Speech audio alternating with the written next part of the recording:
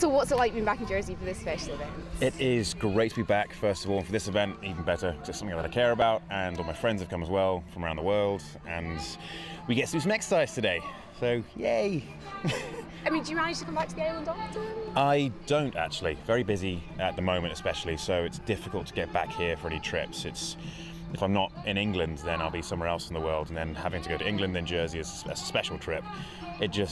It can be really, really tough. I try my best, but it can be tough.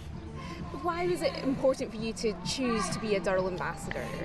Important for me because Durrell's always been a part of my life. I grew up on the island, obviously, and hanging around at Jersey Zoo and experiencing that was always a major part of my childhood. But Durrell also do an incredible thing. They are really, really helping endangered species around the world. And so for me to have that double hit of something from home and also something that matters to me and is close to my heart, that was a win. And have you been juggling your training with learning lines for your return to Superman? The training has been something which I've tried to slip in. I mean, I've been so busy recently that it's been difficult, but I managed to get a total of 4 runs in. Don't know if that's quite enough. We'll find out today. But it's been tricky, but I've enjoyed it. It's nice to get out again. It's nice to have a reason to go running. I mean, you've taken part in the challenge a few times. What other ways do you support the charity? I support the charity.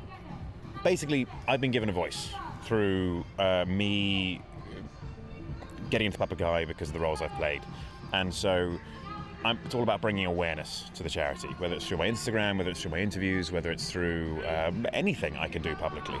And so that's basically my role as the ambassador in this capacity, is to bring awareness as much as possible and do charity events like this. And you've got a lot coming up. Just talk us through what's coming up this year and next year.